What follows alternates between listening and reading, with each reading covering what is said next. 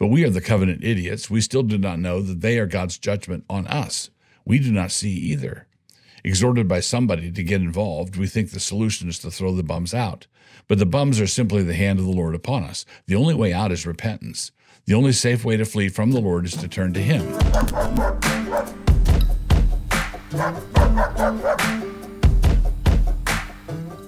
From the Credenda Archives, 1995, Volume 7, Number 5. The problem can be called by many names. The men of our generation have had a failure of nerve. They have abdicated their responsibilities, and we are consequently in the midst of a crisis of leadership. Men have fallen, to use the biblical term, into the sin of unbelief. God has always promised tremendous blessings for those who keep His covenant faithfully, but, to be blunt, men no longer believe Him. We have fallen so far away from His word that we no longer even know what a covenant is, still less the terms of His covenant with us and the nature of covenant reality around us. Until we come to recover this understanding, I say recover because our fathers had what we have lost, we have no way of comprehending the cultural chaos which surrounds us. The clamor of voices rises higher every day, wondering what to do next. Pundits on the television point us in all directions that we might know the way out. This way, no that. How is it that we have come to be ruled by such capons and fools? In order to answer the question, we must probe our wounds deeply. The pain is excruciating, which is not surprising given the extent of our crisis.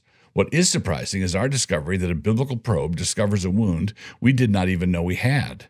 So a biblical discussion of our cultural crisis will not only cause considerable pain, but it may initially look as though it were a complete change of subject. Rest assured, it is nothing of the kind. God always deals with men by means of covenant. He is a covenant-making and covenant-keeping God. This sounds nice and very religious, but what does it mean? These covenants are a solemn bond, sovereignly administered with attendant blessings and curses. God made a covenant of creation with Adam before the fall, Hosea 6:7. When we all sinned in Adam, He made a covenant of redemption with Adam, Genesis 3:15. Noah, Genesis 6:17 through 22, 8:20 through 22, 9:1 through 7, 9:18 through 17. Abraham, Genesis 17:1 and 2, Moses, Exodus 2:24, and David, 2 Samuel 7:12 through 16. These latter were not a series of disconnected and unrelated covenants, as though God changed His mind every few centuries about how to deal with us.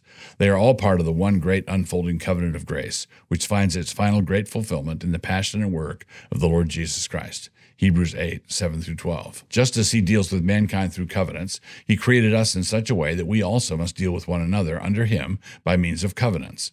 At the center of our lives, we find that such covenants are inescapable. We cannot function apart from them because they are built into our bones.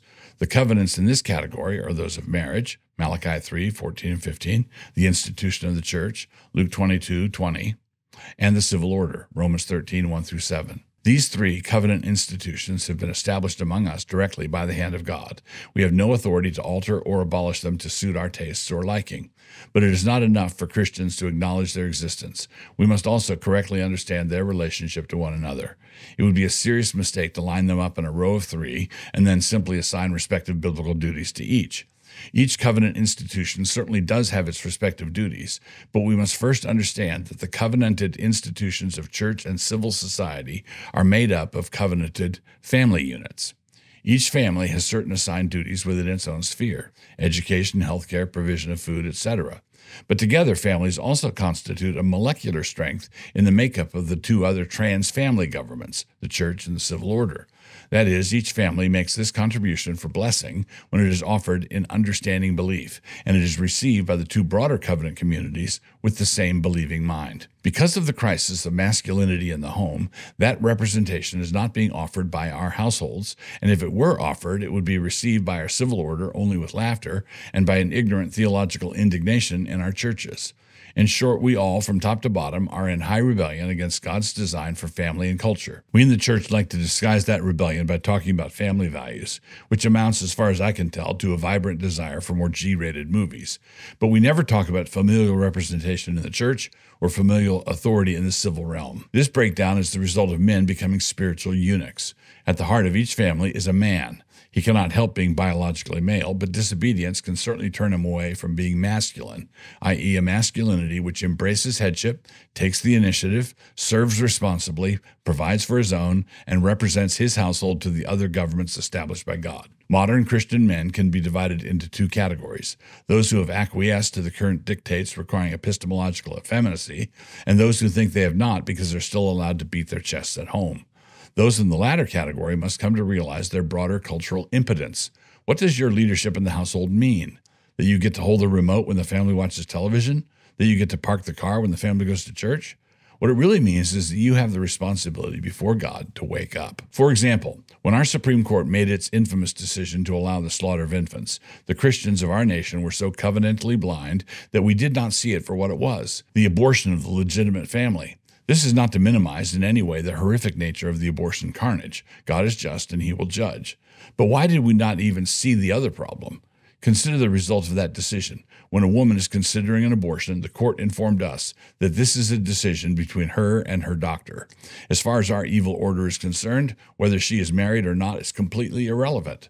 The fact that a man has taken a solemn vow, assuming covenantal responsibility for his offspring, was judged by our highest court to be a matter of no legal consequence. It is difficult to understand what is more tragic: the decision of the court to slaughter the children, or the inability of modern Christians to even notice that the court had declared every child in the nation to be, as far as they were concerned, a bastard. With the abortion decision, this rejection of the legal reality of family covenants finally came to the shedding of blood. But this lawlessness had been at work in our civil order for well over a century. We did not notice that our children had been declared illegitimate because we had already believed the lie of individualism. For example, when women were granted the right to vote, the nation had already accepted the lie that a nation is nothing more than a collection of individuals. And so the matter was framed this way: men as individuals can vote, so why cannot individual women do the same? We were so muddled, we thought we were giving the franchise to women when we were in fact taking it away from families. When a nation no longer receives the ambassadors of another nation, it is in effect refusing to recognize that nation. When the civil order in the church refused to receive the divinely appointed representative of the household, the same conclusion is unavoidable. In this respect, the churches of our nation have been just as guilty as our civil establishment. A family church is thought to be one with lots of kids present and an efficient nursery.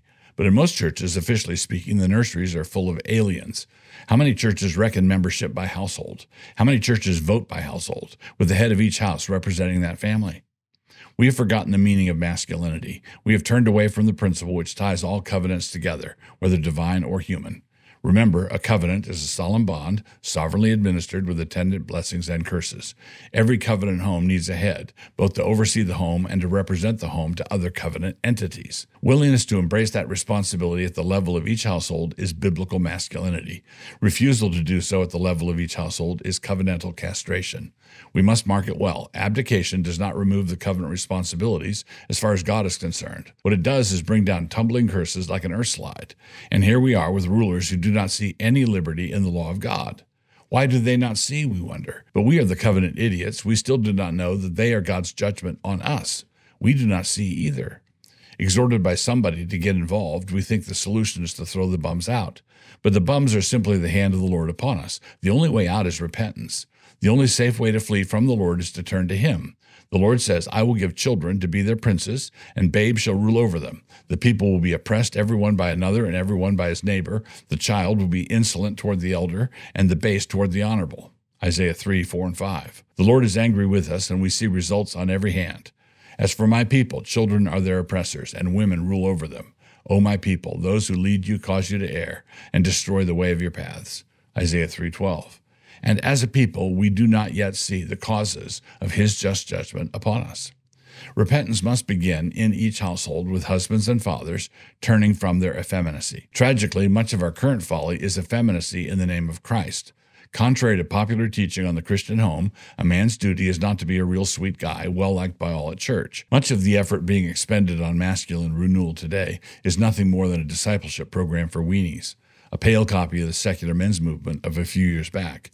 In contrast, a husband must assume a mantle of strength and the demeanor of masculine leadership. And when men have assumed godly responsibility within the home, they must then bring that representative headship to bear outside the home. This is the real test. A man who thinks he leads at home but who has a failure of nerve as the family's ambassador will have no more cultural impact than the average bossy college roommate. In this way, our repentance can spread first to the church, as it is given an opportunity to receive for the first time in generation the heads of covenant households in their official representative capacity. As the church is reformed in this way, it will have its former and long forgotten strength restored. And then a biblical pattern will finally be displayed that may be safely imitated in the civil realm.